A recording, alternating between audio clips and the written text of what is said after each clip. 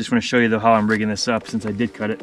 I actually have a few different hooks on some of these rigs, but this is a size 1 octopus circle hook. Somebody turned me onto these a few years ago and I've just used them and they work great. So I'm gonna tie, I grew up knowing it as a Gary Roach knot because Gary Roach, if you're a Minnesota guy. Hey, this is Gary Roach for Angling Buzz. He taught a seminar when I was in high school at an L&M in Grand Rapids, Minnesota.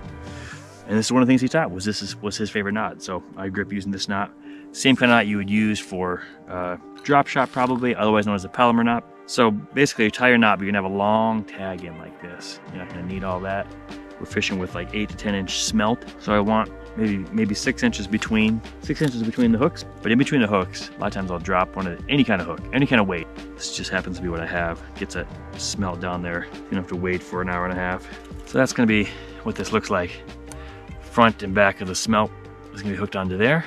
And the weight's gonna get you down.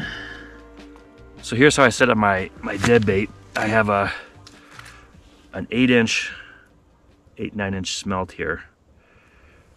There it is. And a lake trout's gonna pick this up off the bottom, like that.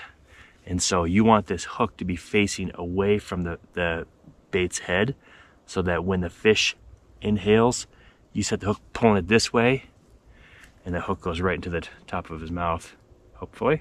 I also have a weight on here. I'll show you what I do with that. Before I put this back hook on, I just cut a little slit in the belly with the hook like that. I'll show you why. And I take this weight that's attached in between and I stick the weight in the belly. Now, this smelt is not a tournament smelt, so. We got weights and fish! There we go! You can do that. So that's what it looks like. Something like that.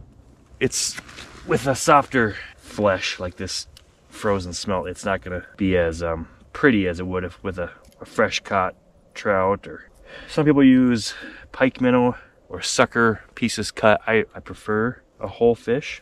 I think you can definitely catch them. We've definitely caught them on sucker belly, or my preference. You can use whatever you want. I'm gonna let that thing go all the way to the bottom. There it is, all the way to the bottom. Okay, here's what I'm using. Finicky Fooler. I bought these because I was looking for a fun way to fish tip-ups. I love fishing tip-ups. It's kind of like bobber fishing, when the bobber goes down, it's so pretty exciting. But it's also probably the best way a lot of times to fish lake trout in the winter. So, and I'd rather use a rod and reel than hand over hand. So you fish with the bail open. Here's the flag, goes onto the trigger arm right here, like that. You take this line, put it around that little stopper. As you can see here, when that fish starts pulling line this way, that'll trigger that arm will go that way and the flag will pop up and I'll come running and get all wet. Guys, I'm just getting the fish house set up. I got so much slush. We got our first flag of the day. Here's the first flag. Let's take a line first.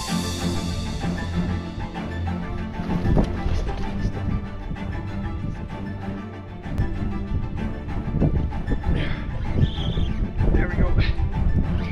Right away. Yeah.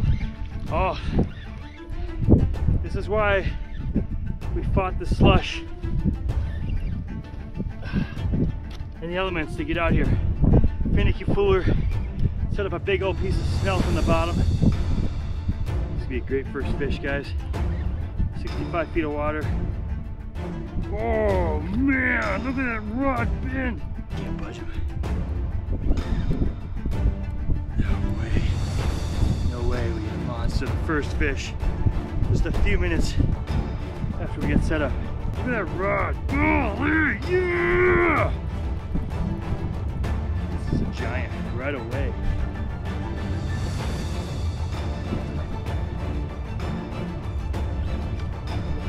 Okay, got to my mono, my fluorocarbon leader. Some big head thumps.